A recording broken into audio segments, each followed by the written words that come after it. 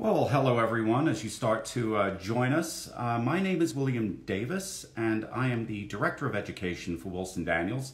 And here in just a moment, we are going to have Claire LeFlaive Jacques from Clau de Nell joining us here. And forgive me, I'm going to scroll because there are a lot of photos and images on my screen.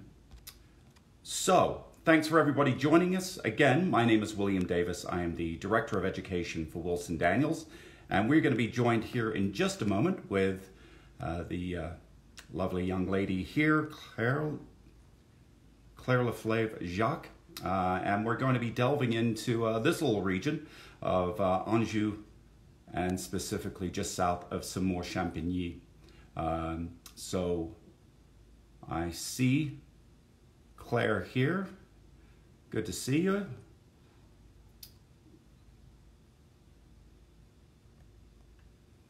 So let's see if I can get her on and we will go live. So Clau de Nell has been around for not too long.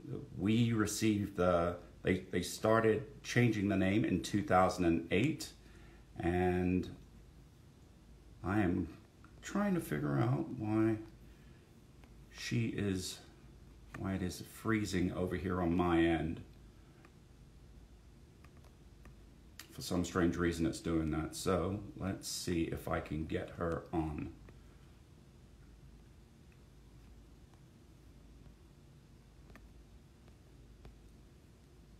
Looks like I am having, there we go.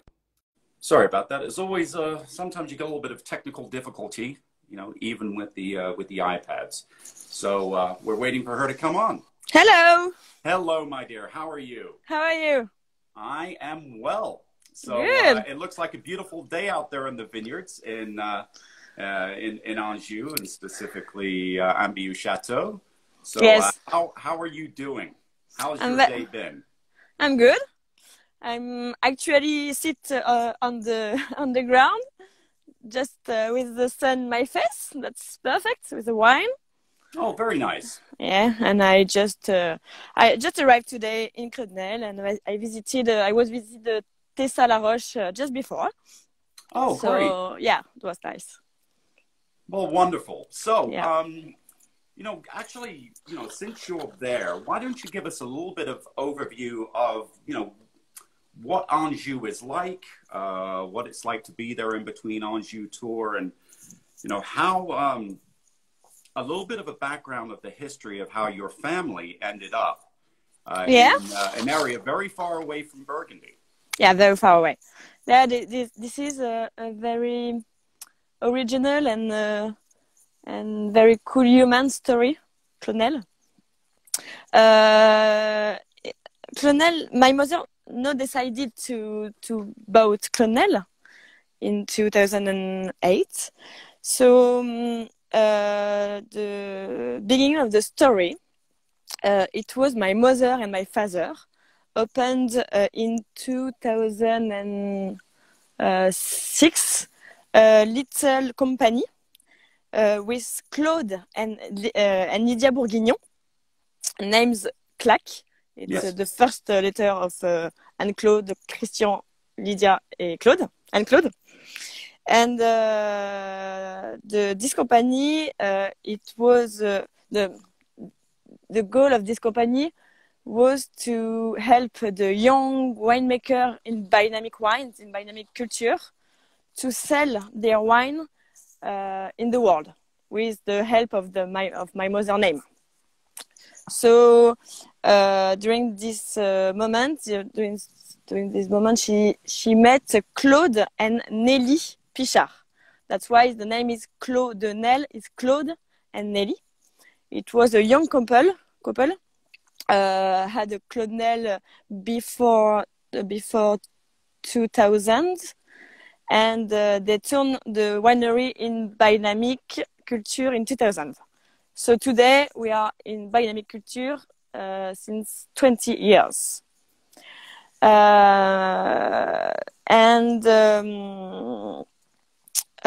This couple, so in biodynamic since 2000, was in big difficulties because they do very strange things. They stop burning the vineyards and do something like that. So the winery was in horrible condition, and they had a small productivity, etc., etc. So my mother decided to help them. She bought the winery in order to give them back after refresh, just for help them. And during this moment, she was still worked at LeFlaive at Puy-Morachet. Few months after, it didn't work with the couple, and my parents decided to keep the winery alone in 2008. So she had been working with with Clau de Nell and Nelly for almost 8 years, right? Just for 1 year, right? Yeah, exactly. Just one vintage, and during the first vintage in 2009, she met Sylvain Potin, at this moment a very lovely young man, was very young man with lots of biodynamic experiences in Chile. Yep. And she hired him in 10 minutes in the vineyard. So today is still here, and is the manager of the winery, because we still together. My father and me live in Beaune, in Burgundy. That's it. And my mother was in love with this winery. It was her liberty, her break to come there, and so that's why we continue the adventure. You know, it's funny that you talk about your mother, and it was her liberty. It was her the way for her to be free in many ways from having to of years and of decades of making Chardonnay or Pinot Noir, and starting to work with other different grape varieties and work with a new region. No, it's okay. I'm sure that the sun, because for everyone that's out there, I believe that Claire is you're probably looking west, as the sun sets. So because she's at the top of the hill, directly behind on the north side of where the winery is located. So there's a slow gradation of a hill just to the north. So she's exactly at the top of that, nearby the new vineyards of Chenin. Baby Chenin, yeah. Here in just a moment. But going back to your mother, and you said that it was a liberty. It was a freedom for her. Yeah. Did she ever recall some of these stories, the excitement that she had and the reasons why she felt that this location was so exciting? Yeah, exactly. Yeah, the domaine LeFlaive was very big and with many members of the family. So Clau de Nell is very different because we are just my mother, my father, and my 3 sisters. And that's it, and it's very freedom for her to, when she was here, to decide that she wants. I see. Now, don't mind me. There's a very frisky cat below me that she is playing around, and so if there's any background noise, my apologies. So, it seems like you've recently moved into more of an operation role at Clau de Nell. So tell us a little bit how you got involved personally with the winery. For this winery, I'm in charge of communication and of selling wine in France. So exactly, I do prospecting with the French agents. And sometimes in the world, I do a wine fair or prospecting too. And yes, and masterclass, etc. I see. And yeah, I do all the allocation in France for all the agents because we have one agent in one region in France, so we have many person. Yeah, and I'm actually do some stuff in Clau de Nell. I'm going in Clau de Nell twice a year, and I do vinification and harvest and tasting for the violets for the blend, and yeah, right. So you do a little bit of everything. Yeah, I try. Well, talking about that and coming from a winemaking family, Yeah. What are some of the things that you have, learned, with the fermentations of these Loire Valley grape varieties? Has it been an eye-opening experience for you compared to what you may have experienced and seen at the winery in Puligny, for example? Not really, because I'm in the wine world since just 4 years. Just after So just my a short period of time. yeah, just I loved wine when I was 23 years old, just a few days before my mother passed away. And before that, I was studying design, and I was very lost about my future. So I can compare the two winery because I have not really big experience in Puligny-Morachet.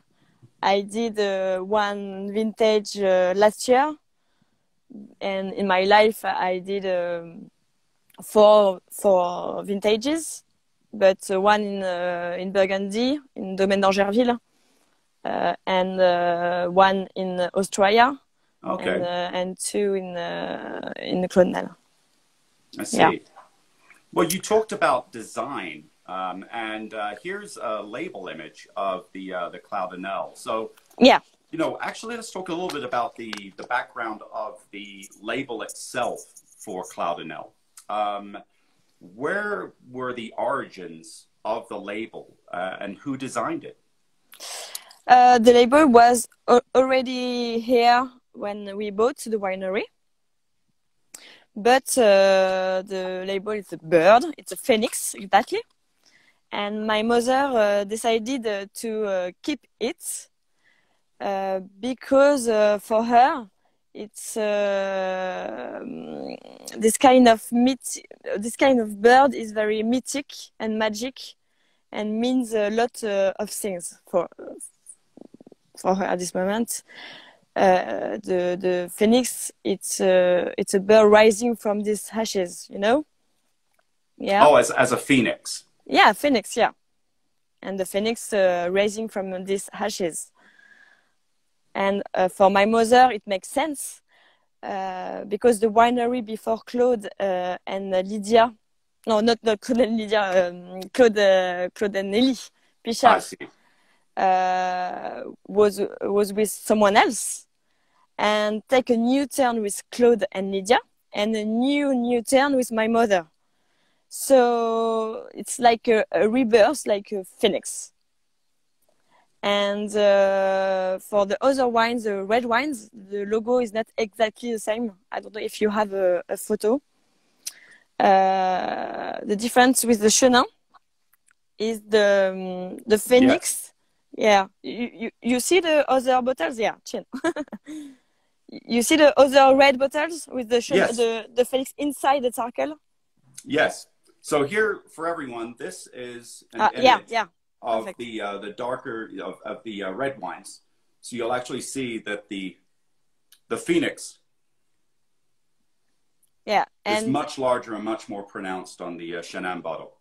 Yeah, and so we decided to change the label just for the Chenin because my mother decided to plant a white wine in 2012 because we start with just 8 hectares of red wine, Gros Lot, Cabernet Sauvignon and Cabernet Franc. And for the first vintage of Chenin, 2015, we decided to change because it was her idea to have this cuvée, and we bottling the bottle end of April, and she passed away at the beginning of April 2015. And for me, it's a perfect image because the phoenix gets out the circle, and Yes. it's a symbol of the emancipation Mm-hmm. compared to her way of thinking, speaking freely about biodynamic wine, for example, everything like that. No, it is a wonderful story, and there was a small group of us actually that were there that met with Sylvain Yes. the day, unfortunately, of your mother's funeral, and we were at Clau de Nell that evening having dinner with him. He drove back from Pouligny to meet with us. Okay.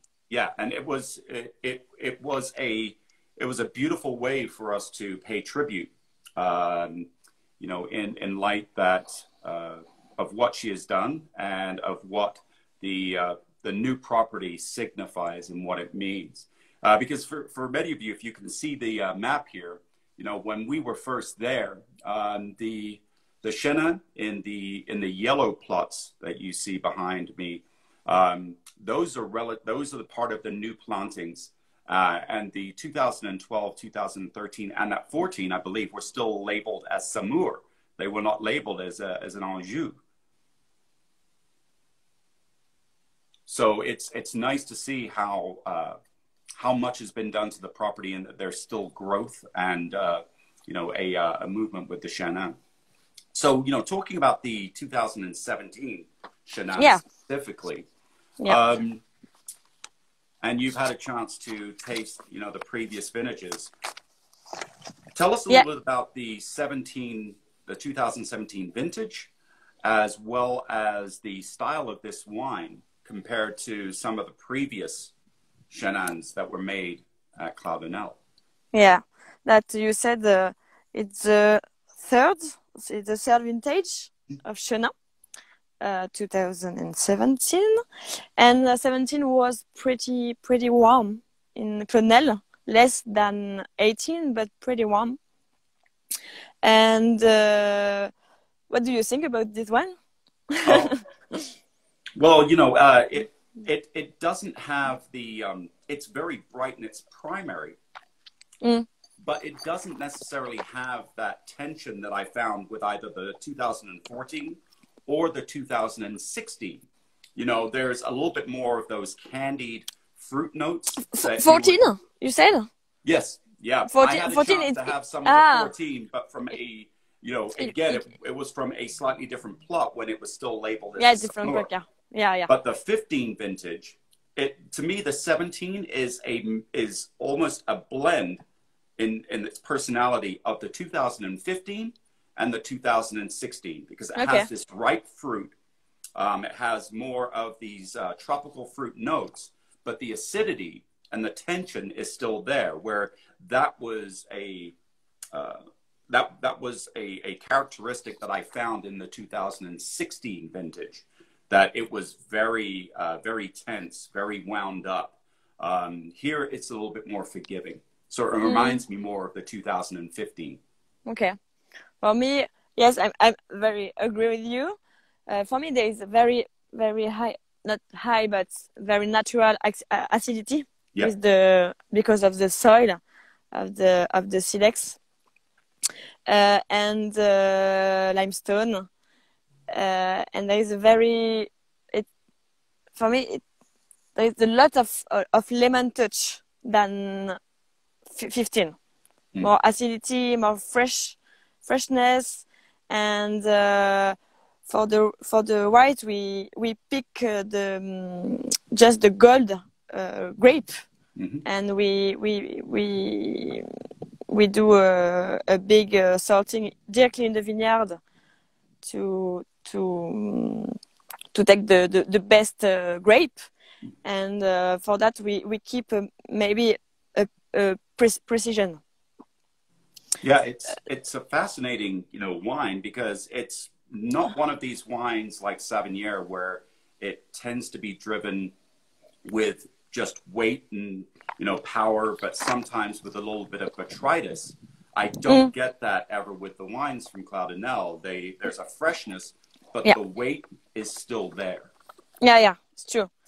And we have like for me a burgundy touch, like apricot and peach. So we said citrus fruits and acacia. Yes. And slightly a vanilla and toast side for me from the Burgundy barrel, Burgundy vinification, because we do a batonnage and we do the malolactic too. And my mother decided really to keep the same vinification than the LeFlaive. So for that one, it's 12 months in a barrel, and so we pick the grape, and the grape go in the winery, and we do a pneumatic press for very slow for 4 hours, and after that we do a cold salting, and after that the wine go to barrel for 12 months, and after 6 months in a tank. And we do batonnage and malolactic. Yeah, it's funny because it also doesn't have that overt oxidative note that you find with other Chenin. I remember the 2013, 2014 vintages they weren't transferred to tank. They were in oak and then to bottle.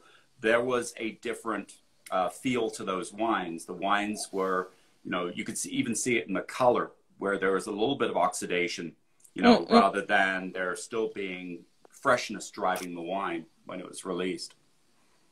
And you're very lucky because I tried just once the Fontenelle 2014. I don't remember. It's okay. We were just in the right place at the right time. And those, back in 2015 where we were tasting. We actually tasted some Chenin out of barrel with Sylvain. So, we haven't really ever talked about cuisine and how these wines would pair with cuisines and foods that are cuisine. Local. Cooking. Yeah, Okay. So what types of cuisine, classic cuisines would you find in the Loire? Because it is, the Jardin de la France, it is the garden of France. What would you pair this with? For me, my favorite meals for Chenin, it's scallops with vanilla butter. It's just amazing. It's sorry, I have a very low that's battery quite now. all right. 20%, but it's okay. Scallops, yeah, and for me, all the white sea fish can do a good match with butter sauce because it's very very French. It's always good with butter. Yeah, with the little vegetables just grilled, still a little bit raw, just and the homemade mashed potatoes. Yeah. Oh. I can see amazing. with all of the weight and the vegetable kind of these green notes that you might find in your vegetables. It's a great way to offset not only the acidity, but also bring out some of the fruit in the wine. Yeah, that. Exactly. Yes, but my favorite is scallops with vanilla butter. So not any butters from any other region. It would be some of the local butters, maybe Normandy for butter. Yes. Yeah. So moving into red wines, let's talk a little bit about Grolot as a grape variety. Now, Grolot, it's usually used for Rosé d'Anjou but there are a number of producers, yourself included, that are now making Grolot in a red wine style. So walk us through what you do with the Grolot on the estate and what makes the Grolot from the vineyard so unique. So unique.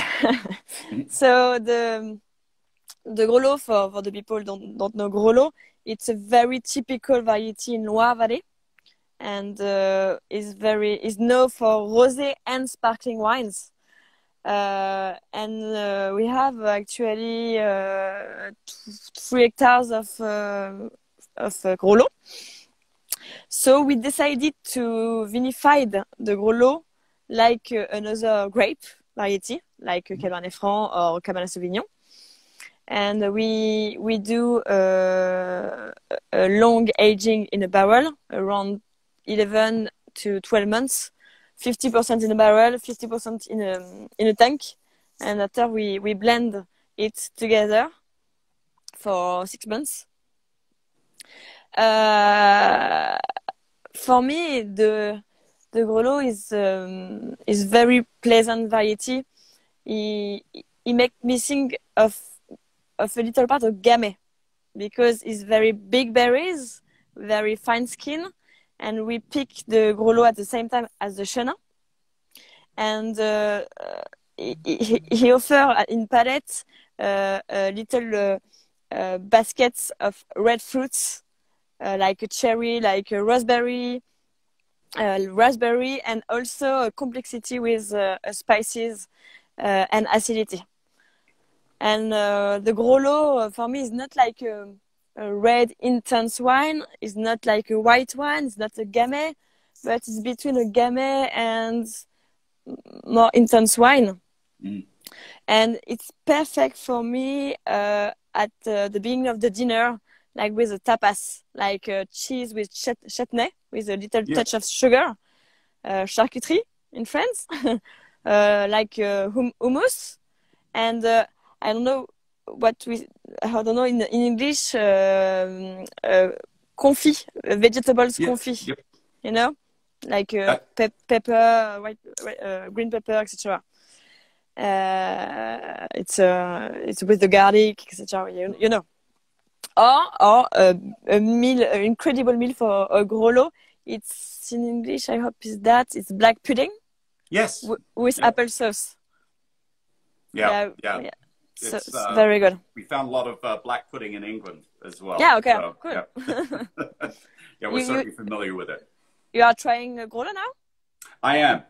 Okay. And with the Grolot, it's you're right. I mean, when you think about Grolot being a progeny of the Gouais Blanc, so there are similarities not only to Pinot Noir or to Gamay, but you also have these because Cabernet Franc, Cabernet Sauvignon, Sauvignon Blanc are all part of that arm.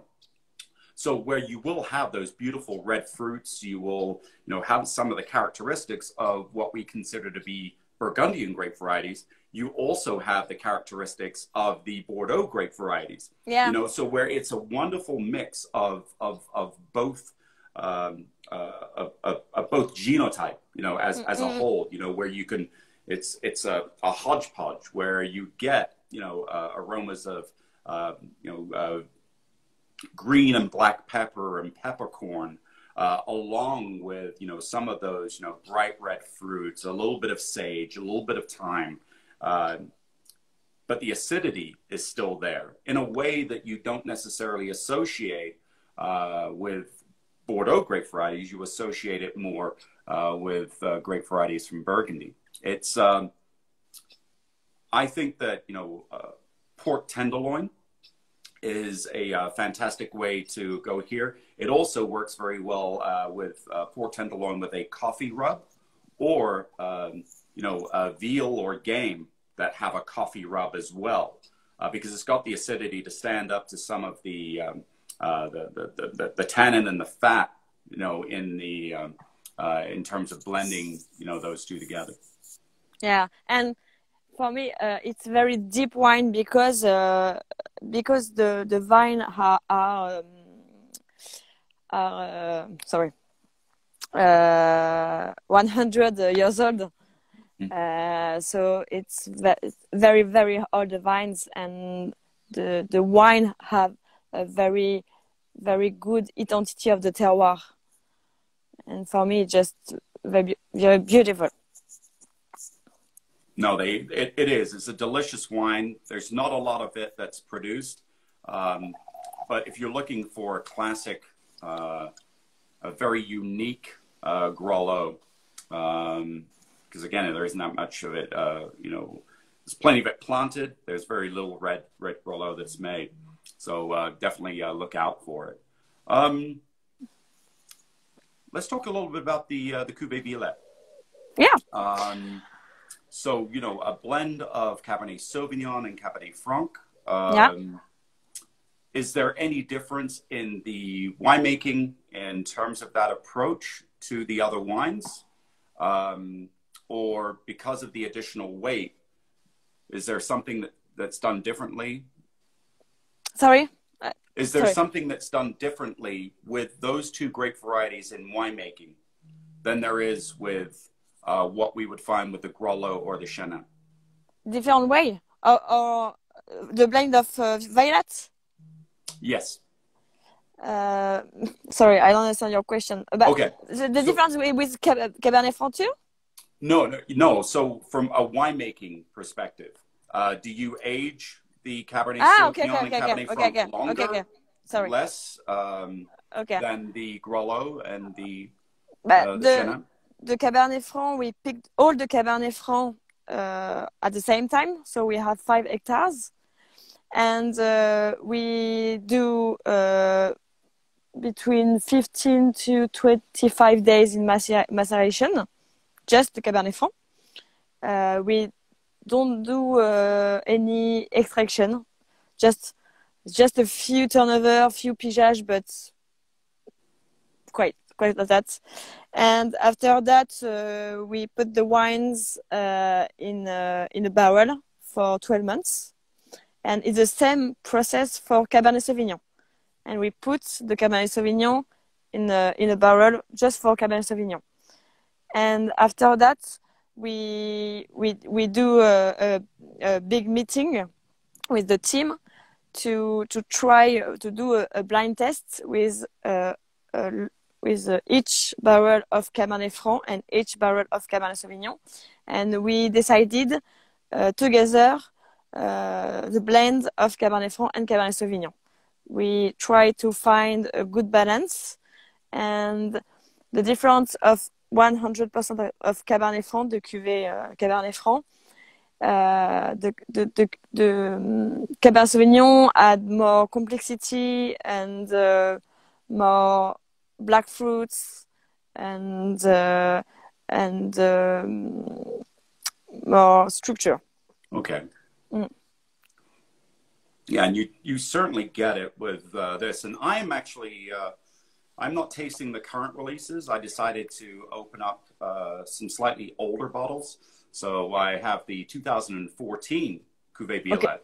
Okay. Because I think that Loire Valley wines are, especially the reds, and when they have the structure of the wines that Clau de Nell has produced historically, that they are candidates for ageability. They age very well. And we always enjoy those secondary, those tertiary notes with some of these wines, instead of it just being very primary. What I call it, it's all about fruit and not necessarily about some of the developmental notes that you'll find in the wine. Mm-hmm. Yeah. For me, the violet is so you tried the 2014, and 14 was a pretty cold year, and maybe you have structure and tannin. No. Yes. Yeah, there's some structure and there's some tannin, and the wines were very tightly wound up at first. Yeah. But they start to evolve. Actually, this wine it's softened. It's not as tightly, it's not as dense. It's not as angular. as it was when it was released. And, you know, it's very exciting to see some of these wines as I start to look in the cellar and, you know, and taste them again. It's that aha, I see now where, you know, the fruit is now just as important because the fruit was hidden behind all of the structure. And now you get to see some of those notes. Yeah, it's true. Yeah. I tried 2012 a few days ago, and it was just the perfect moment. Cabernet Franc, exactly. And we have now we can now try old vintage, and it's just very, very nice in mouth. The tannin are very elegant, and the fruits, and there's a lot of fruits, a lot of spice, and it's like not a Pinot Noir, but close to. No, it's so new things that are happening at the winery and in the vineyards. The Chenin was planted, you know, initially back in 2011. There have been subsequent plantings. 12? Yeah. Okay, so 2012 with the first plantings. But is there a plan to plant more Chenin? Or will it stay like this for the foreseeable future? We planted 1.5 hectares 2 years ago now, in 18. So I'm actually on the block, in the block. Okay. And there is, this is one. Wait, you see? Yes. Yeah, the baby Chenin. So we can have a production 3 years after planting. So not this year, but the next year. And honestly, we have not today decided if what we will do with that. Maybe another cuvée of Chenin. We certainly develop another style of Chenin, but for the moment we don't know exactly, and is a terroir we will tell us at the moment. And we are I don't know English. I have the word, maybe it's very technical, sorry, for me in English. Okay. Oh no. Over grafting.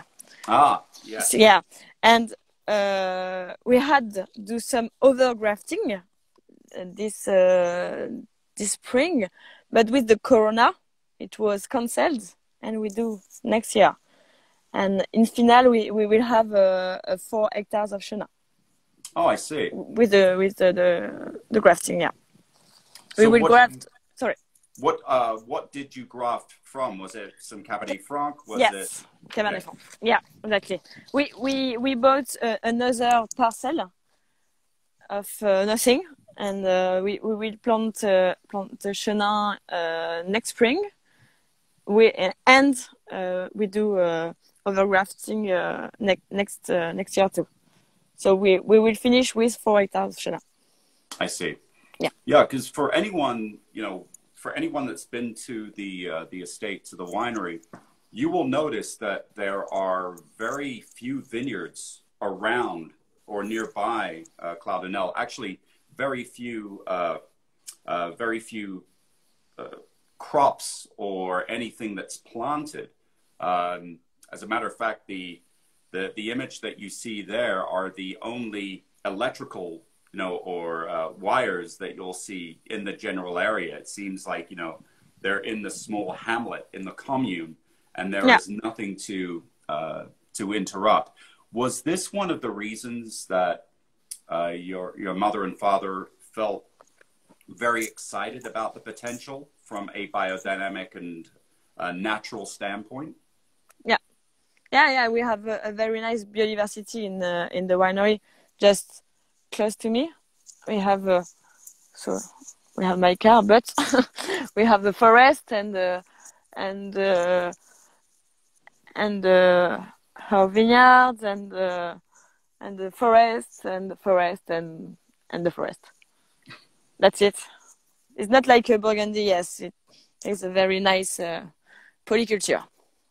Yeah, it's not a developed area. It's very quiet. It's very small. Yeah, you're 20 minutes from Tourangier, but it seems like you are, you really are in the country. It's very rural. It's very quiet. Yeah, it's true. It's true. And we have an amazing troglodyte cave too for aging wine. You put the photo just before, Oh, and yeah. it's just very very naturally amazing because we don't need to use a air conditioner. Yeah, and the cave are very cold during the summer and warmer in the winter. So we are very lucky for that. Well, with that in mind, are there any questions out there that anyone might have for Claire, for the region, for maybe something else that we haven't covered about the grape varieties that are used at Clau de Nell? Again, you have the 4 grape varieties: Cabernet Franc, Grollo, Cabernet Sauvignon, and Chenin. But if you do happen to have any questions, feel free to reach out to anyone at Wilson Daniels, or you can even reach out directly to the winery. I'm sure that both Sylvain and Claire are happy to address any of those. Now, I always bring this up about, Demeter and about biodynamics, from a top line, a very holistic way of approaching it. For you, what does biodynamics mean? What is, how does it affect you in your daily life? I really want to speak about that in French because for me, biodynamic is just many things about my mother, about the environment, about me, about tasting. But there's a long story about that. But I try to do a little bits and pieces. things. So for me. I read something. Where is it? Yeah. So that I said I can speak biodynamic culture as good as my mother because I'm not my mother, but I grew up in this world, and firstly, biodynamic is a state of mind. This method is the respect of the human, animals' health, soils and environment respects.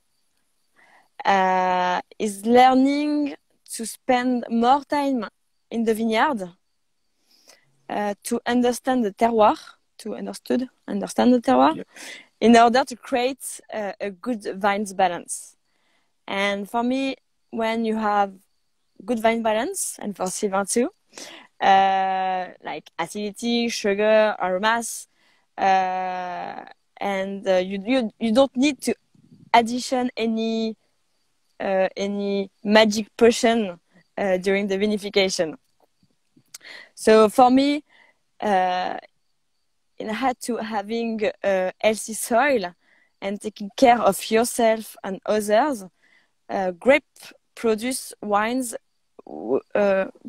This kind of grape, biodynamic grapes, etc., produce wine with obvious energy.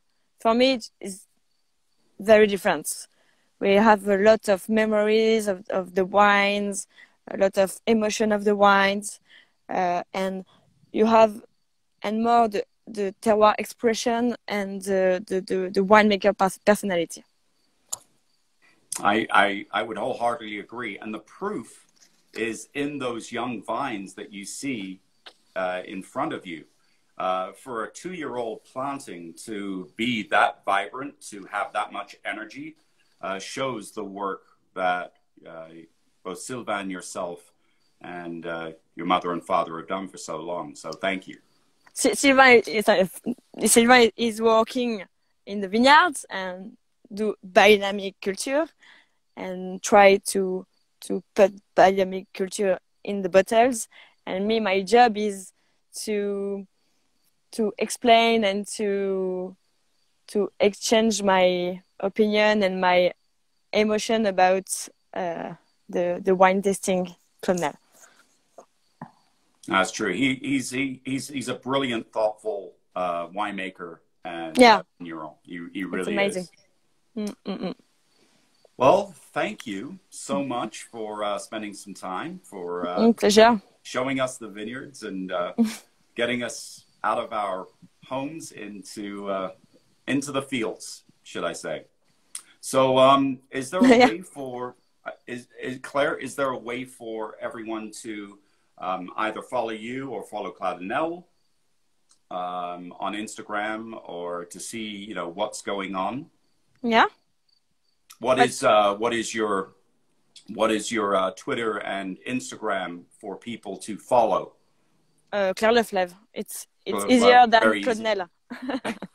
Yeah, it's easier for me to respond to the message than Clau de Nell. Yeah. Wonderful.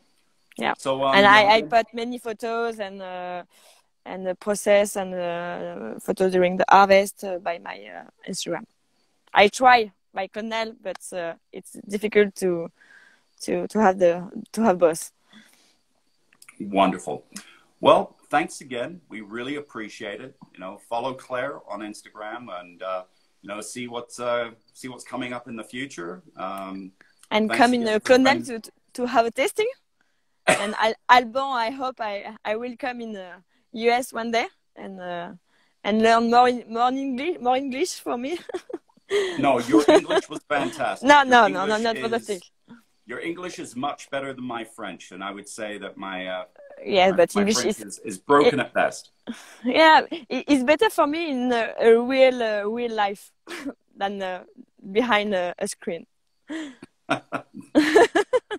Yeah. Well, come join us. We have more IG lives that are coming up, and check in on our winery partners or ourselves as we see what's going on in the vineyards. So yeah, you can see my my table. That is a fantastic table. Thank you. The next time I'm in Anjou, I will certainly have to use that. Yeah, it's sure. a good way to sit down and enjoy a glass of wine. I keep it there, and I'm waiting you to test new wines. Wonderful. Well, thanks again. Thanks for everybody joining us, and check back in with us soon. Thank you. Thank you. Bye-bye. Bye-bye. Au revoir.